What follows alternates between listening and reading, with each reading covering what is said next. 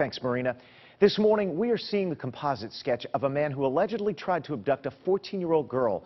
The girl says that man tried to pull her into his van at the Preserve at Spring Lake Apartments in Altamonte Springs. That's where WESH 2's Ricky Klaus is live with this new development. Ricky? Jason, aside from canvassing this area, Altamonte Springs police are circulating this composite sketch, which they hope leads them to the attempted kidnapper. He got out of the car, he ran over to the other side, and he tried to pull me into the van. Aaliyah Soltran met with investigators to describe the man she says tried to pull her into a silver newer model van with a dent on the passenger side. The 14-year-old was able to break away and run to her parents. Soltran's neighbors are now on the lookout. When I was walking from the pool just now, I was looking back and looking out for suspicious vehicles and stuff.